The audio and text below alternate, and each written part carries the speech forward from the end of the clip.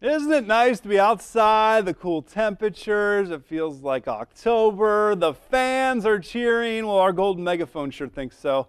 And the first stop on its tailgate tour this fall is Ada. Perhaps you saw the picture I retweeted from the Dog Pound at Andy Lynch 44, collecting their Golden Megaphone, all shiny and new. They beat out Liberty Benton and Bath for the first Lee Kinsel Fans of the Week win.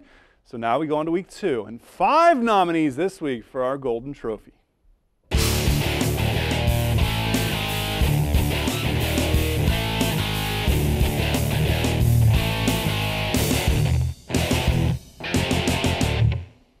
Start with a couple WBL foes. How about Elida blacking out Tiffin Columbian for an opening week win?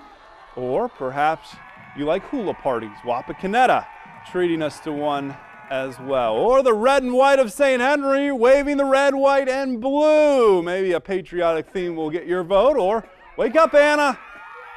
Actually, my daughter Anna's asleep right now, so I hope I didn't just wake her up. But the fans woke up. And Bluffton doing some calisthenics as well. Go to WOSN.TV, click on the Lee Kinsel logo halfway down, cast your vote, and vote some more. Polls close at 5 p.m. Friday. Vote anywhere, vote often.